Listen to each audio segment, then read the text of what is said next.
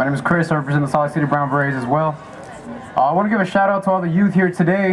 I'm seeing a lot of young faces, and I want to encourage everybody out there who's my age, who's younger, who's a little bit older, everybody to get involved in their politics, know who your representatives are, know how the system works, because once we know all the tools that they use to destroy us, we can destroy their tools and they go no further with that.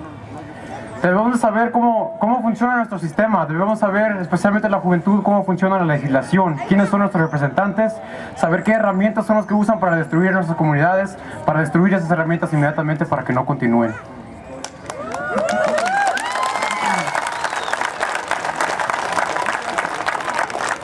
I also just want to say,